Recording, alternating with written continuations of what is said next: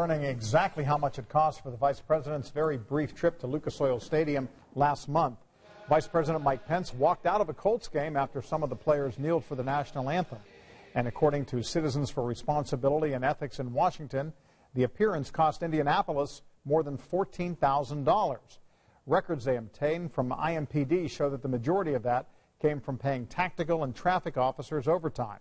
The left-leaning group believes the VP inappropriately used taxpayers' money for what they're calling a political publicity stunt.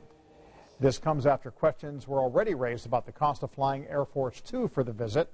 We've reached out to a spokesman for the vice president, but have not yet heard back.